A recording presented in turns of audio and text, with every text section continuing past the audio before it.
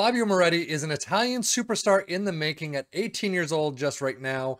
He is one that I've mentioned in my Wonder Kids video earlier on in this season. He is one that I am assuming is going to grow to be an absolute beast in the next 10 years. Let's check it out.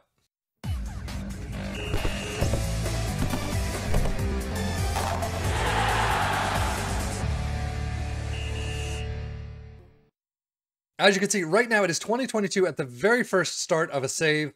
He is 18 years old, contracted to Juve, 26 to 77 million. Not inexpensive.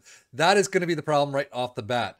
He is very cheap on wages though, 9,250 thousand. I mean, granted, 18 years old, I would have loved to have made that kind of money that time frame in my life, but contracted out to 2026.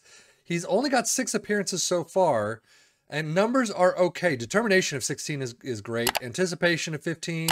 Other 14s and 13s in there. So for a lot of the player profiles that we've seen, this is kind of average for your 18-year-old.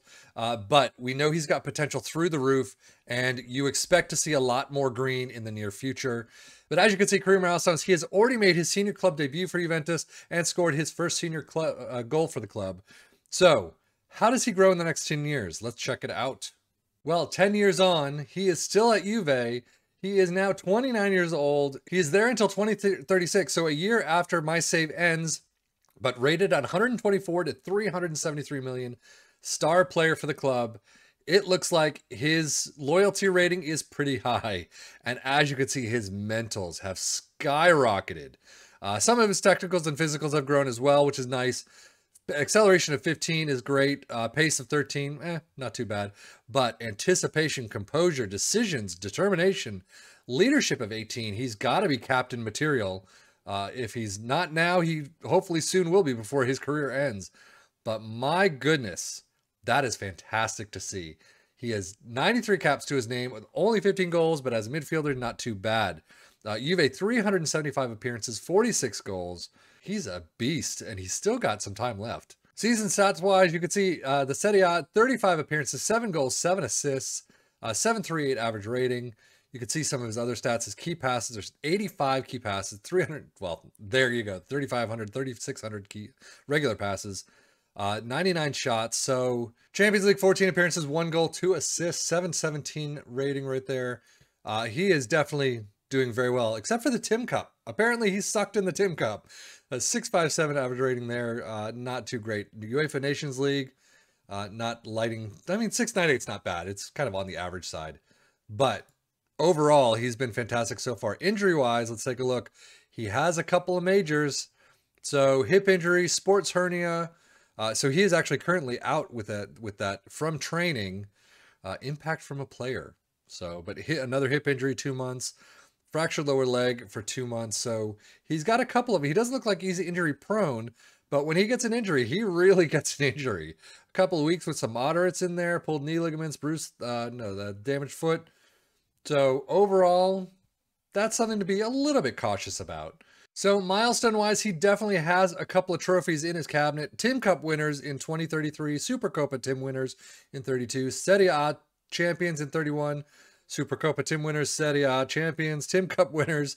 So actually, it looks like Juve has finally picked it up. From my save with AC Milan, they're not doing all that well. They're above mid-table. They're kind of bottom of the top 6 or 7 or so. But here you could see they're bringing it back in 2025, back to champions, Tim Cup winners, Supercopa winners. First international cap at age 20. First international goal against England, both of them. At age 20, so very nice there. Champions there with 24. But overall, it looks like he gets into the trophies in 2024 and then just picks it up from there along with the rest of his Juve companions. I think it looks like the only thing he's really not great at, I mean, is finishing of 9, heading of 8 long throws, who cares?